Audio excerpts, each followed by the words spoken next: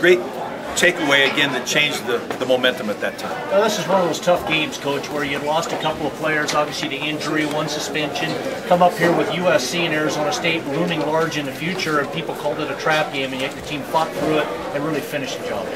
Well, I think calling a trap game is a disservice to Washington. They're a good football team. They work very hard. They've got a great player at quarterback, and they've got some weapons too. Lewis Rankin, Russo. I mean, they did some things. Again, we wore them down with our offense, and again, that's a credit to our guys up front. They did a great job. And we can speak about no injuries this game? No injuries that I know. There's accumulated bumps and bruises, but no serious injuries, and that's maybe the best news of all. And lastly, with Jonathan Stewart, close to 250 yards rushing and a lot of carries, is this something you feel like you're going to have to do each game? And, you know, he hasn't done that yet this year. No, we talked to him during the week and said, you know, you're going to have to carry a little bit more load. Now, it was a little bit more than we wanted, but overall, he did a great job. And, you know, he's capable of doing that. Obviously, I'd like to limit that a little bit, but we needed him tonight. He came through. So, you know, he's a stud. That's all I'll say.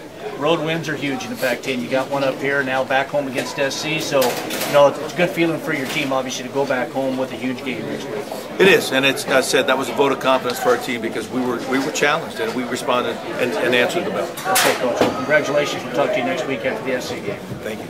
All right, big win up here, Jerry, over the Washington Huskies. I think it's a no-brainer. I think, again, you know, we didn't throw the ball as well tonight as I thought we could have, but we did run the football, and certainly I think the pace of the game was to our liking in the second half, and, you know, I think they were getting tired, in all honesty, and that was what we do. We keep the pace up, we ran the football, we did a great job, and a lot of people carried the ball, and we had the kids respond. But give all the credit to our offensive line. I did. I talked about all we were doing is staying in this race. We're in it to win it, and obviously the only thing we don't worry about anybody else's score but our own. You didn't miss your three starting offensive players, including Jeremiah Johnson.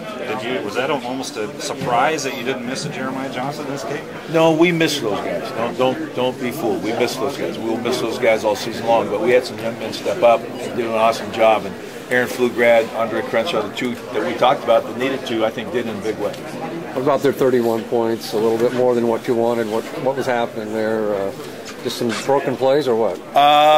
It was really just some lapses in coverage, and it wasn't mistakes. We just didn't do a very good job of covering some people. We had, it was not a call situation. It was just our execution of our own techniques. And again, that was frustrating. As I said, sometimes I think the mobility of their quarterback, Jake Locker's ability, I think a lot of times we had one eye on the receiver and one eye on Jake Locker. And again, that probably contributed. We had a couple guys that we didn't do a very good job of covering.